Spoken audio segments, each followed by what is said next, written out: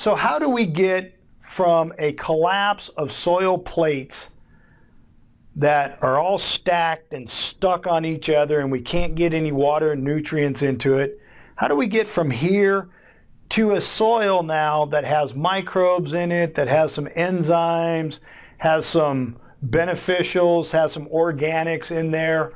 What's our one way, especially in turf, that we can incorporate into that profile without digging out all that turf, tilling the soil, putting all of our stuff in and putting turf down? How would we go about doing that? Hopefully we do it at least once a year. Aerate. You're absolutely right. So we're going to aerate. After we aerate, what do we do for the existing holes that are left there? Traditionally, everybody filled them with sand. Sand's cheap. Put sand in those holes. Okay? You see the putting greens, they sand them. Fairways, they sand them. Okay? Sports turf, now landscape turf, is not sanding anymore. Okay? They're putting in a product called Turface. That's a calcinized clay product, and we're going to talk about it because the reason we use it is because it holds moisture.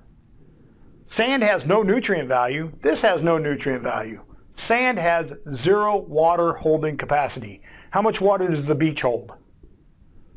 None. The beach won't hold water. Sand has no water holding capacity. This is a calcinized clay. They bake it. That's what makes it into a ceramic. Okay? It's a real durable product that doesn't break down. This is the beauty of it. 74% of it is porous. It'll absorb 90% of its weight in water and release it slowly back to the soil profile. That's why I like this product a lot, because now it's going to take all that nutrient, it's going to take all that water, and it's going to hold it in the root zone. Now we've got massive amounts of roots. We've got water held in the root zone. Our soil's working for us. Our drought tolerance on that turf really grows. So where they want to take out turf on your properties, you say, wait a minute, let's start working the soil. Let's start working your irrigation system. Let's save you water by having better, healthier soil. So not only is it going to hold water, but it's going to help get that water into that soil profile. So everything we talked about getting water to the turf surface, now we're doing it at the right rates. Now we can get it to where it needs to go. It needs to be able to get into the soil.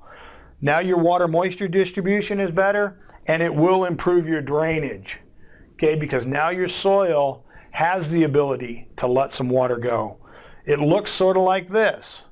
You've got your soil particle, you've got air, you've got water in there. Your Turface is totally part of that soil profile now.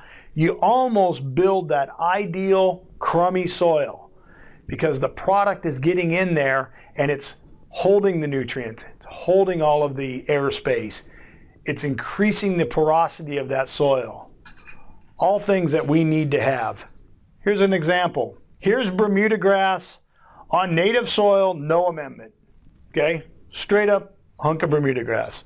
All planted at the same time, all cared for at the same time. Here it is on 50% sand on native soil. Here's your root structure. Here it is with 20% Turface added to that soil, holding the nutrients in the soil profile. Look at how much deeper you can water, how much deeper it's pulling those roots down in.